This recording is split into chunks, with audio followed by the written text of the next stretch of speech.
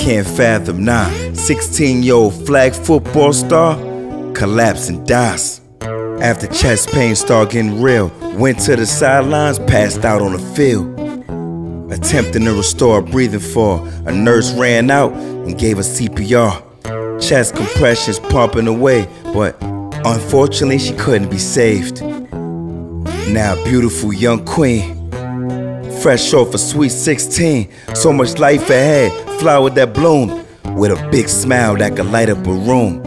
It's now gone, broke my heart this whack. 16 having heart attacks, they say she had heart issues, but was cleared to play. So from there I say, it's bigger than football.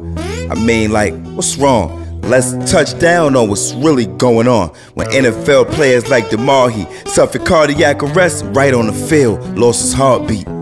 Thank God for his recovery, but so many healthy athletes just dying suddenly. It's clear something is wrong.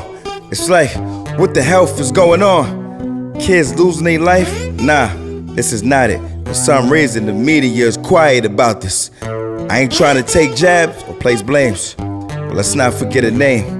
Ashari Hughes, put it in lights. Loved music and dancing, but football was the life, and it's damaged me.